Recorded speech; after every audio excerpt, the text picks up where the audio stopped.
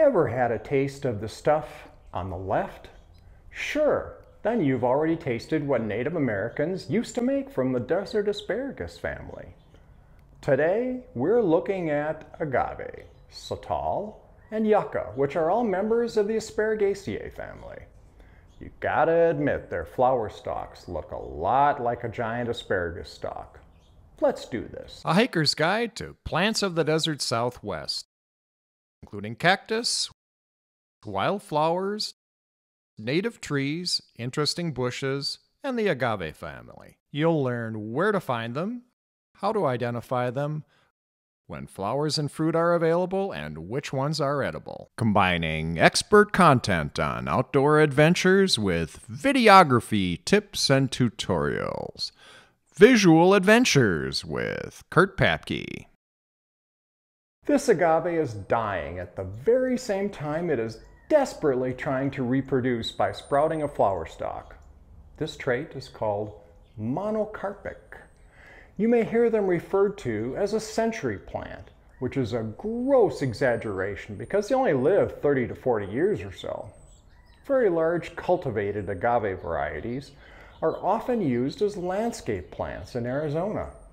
Why would you plant something that takes 40 years for a flower, only to have to break your back digging out the remains of the now dead plant? Agave deserti is the most common agave in the Sonoran Desert. It's not nearly as huge as the big landscaping specimens, only about 2 to 3 feet in diameter, and it's more green than blue in color.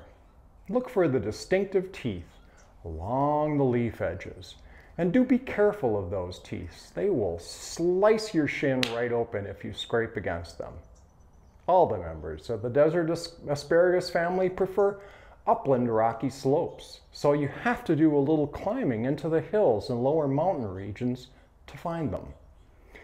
This is actually a cluster of agave plants along the Linda Vista Trail where the mother has produced pups, as the clone offshoots are called.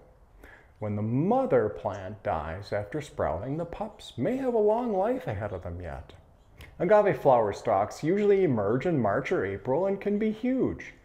This one along the Romero Canyon Trail near Catalina State Park looks to be around 12 feet tall, about twice the height of the guy that's walking past it. This one that I found near the Rogers Trough trailhead in the Superstitions really shows the distinctive asparagus look to it. When the flowers mature, they produce seed pods, which darken and stay on the stalks a long time, as you can see in this specimen along Blackett's Ridge. They can also produce little plantlets, which you can pluck off and plant in a pot. The spent agave is the dark one on the right. The fuzzy light one on the left is sotol, which we'll talk about in a minute. After flowering, the plant dies and gets really crispy, but the spines along the leaf edges stay sharp for a long time. Note that the tipped over agave stalk distributes the seeds and plantlets well away from the mother plant, which helps it spread. Native Americans had many uses for agave, from roasting and eating the sweet crown to using the fiber for cordage. They were so important that they loosely cultivated them, building small dams and water channels to provide moisture for the growing plants, and the remaining roasting pits can be found in the Catalina Mountains. Next, let's look at sotol, the most ubiquitous of the desert asparagus because it tolerates hotter conditions than its brethren. These photos let you compare and contrast the two. Sotol is in the background, agave in the foreground. The leaves are not nearly as tapered as agave and have serrated edges like a hacksaw blade. You will often see sotol trimmed back along the trail, like this one along the Pontotoc Ridge Trail, to prevent lacerations on hikers' shins. Like agave, sotol has a large crown, which is very visible in these specimens burned in the Bighorn wildfire in Catalina State Park. These crowns were harvested by Native Americans as a food and are used today to make a mezcal.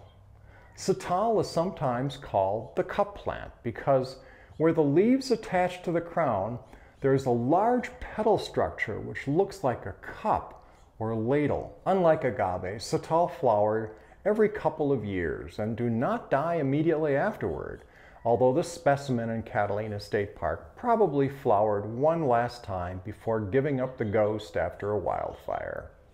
They produce large, distinctive flower heads. Sotol are a very common landscaping plant for southern Arizona and is found in many yards and highway medians. This grouping was right outside my gym. Plants are inexpensive and don't need a drip irrigation system to thrive. Native Americans use Sotol very similar to agave, though they cultivated and harvested less Sotol because they couldn't get as much syrup from it. After removing the barbs from the leaves, they were used to make mats and sandals, which makes sense since the leaves don't taper like agave and yucca. Speaking of yucca, let's move on to them next. Yucca were the most prized by Native Americans of all the desert asparagus because the plants had so many uses, but they are also the most difficult to find because they're kind of picky about their elevation and growing conditions. I normally don't see them until I climb to 4,000 feet or so. To me, yucca plants look like an agave growing up off the ground on a short trunk. The extreme example are Joshua trees, which are really Yucca brevifolia. Yucca leaves are green, narrower than agave, and taper to a point and often have wispy fibers at the edge of the leaves. Like Sotol, they will flower every 3 to 5 years, and their flowers and fruit are edible, which are partially why they were so valuable to the Native Americans. Like agave, the flowers emerge in March and April. Yucca baccata, or banana yucca, is the most prevalent variety you're likely to see along the trail. Both the flower pods and the fruits look like bananas to me. Compared to agave and Sotol, yuccas have much shorter flower stalks, typically no more than 5 feet high, and their flowers are much larger and less numerous. That's probably why the fruit is so much bigger. The best place I have found to discover native yucca plants is in the Tortolita Mountains along the Wild Mustang Trail, but you will also find them in Madeira Canyon in the Santa Rita Mountains, and here's one along the Salisbury Trail in the Chiricahuas. Yucca love the Oracle area at the north end of the Santa Catalina Mountains, as you can see from these impressive specimens along the Granite Overlook Trail in Oracle State Park. This park has the most accessible specimens of yucca because the whole place is just over 4,000 feet in elevation, which is what these plants like. I harvested some banana yucca flowers that were past their prime in order to taste them. Just a handful to have a little taste. Step 1 was to separate the flower petals from the rest because I didn't know how much would be edible. Step 2. Cut the tough stems off the flowers. Step 3. Cut off the tips of the immature fruit that was beneath the petals, kind of like trimming beans or snap peas. Step 4. Add some water to a pan with the burner on. My plan was to boil for a few minutes, then fry in butter. I added the fruit to the water, first thinking they would need longer cooking. I then covered the pan and let it cook for 4 minutes. Yep, definitely boiling. With 1 minute to go, I added the flowers, then covered the pan for the remaining minute. Drained the water, added butter, and sautéed for a minute or two. Added salt and pepper at the end. Voila! Time to taste our flower buds and our young fruits from the yucca tree. Flowers are good. Remind me a little bit of peas or something. Let's try one of the shoots here. Those are fantastic. They're like eating snap peas. They're sweet, tender, absolutely delicious. I would take the fruit, the young fruit, over the flowers any day. But flowers are definitely edible. Oh, That fruit is great stuff. Before we move on from yucca, let's briefly touch on Soaptree, or Yucca elata. The best place to see this is at Oracle State Park.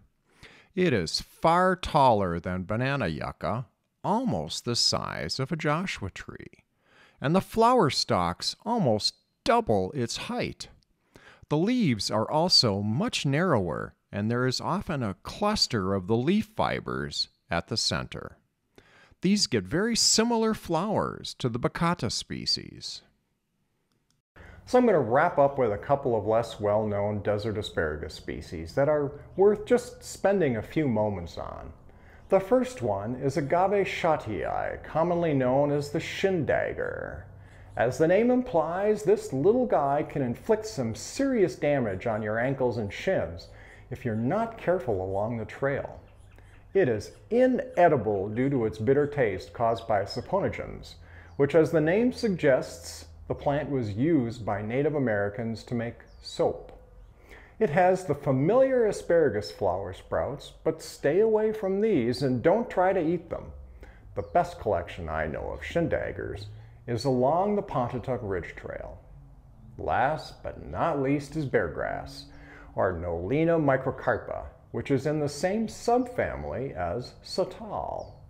Native Americans certainly ate the flower stalks and fruit, but its most important use was for roof thatching and sometimes weaving baskets.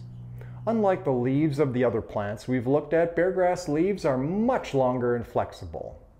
The leaves have ridges that parallel their length and have a V-shaped cross-section.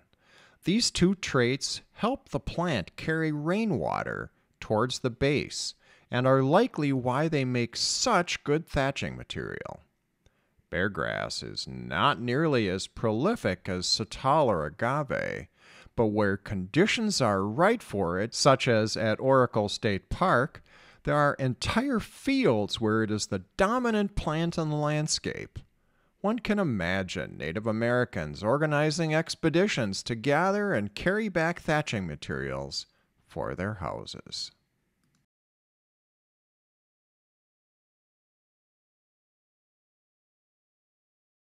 Hey, that's it for today's discussion of desert asparagus. I hope you found this video interesting, and if you did, please click like or subscribe down below. Thanks for watching, and we'll see you on the trail.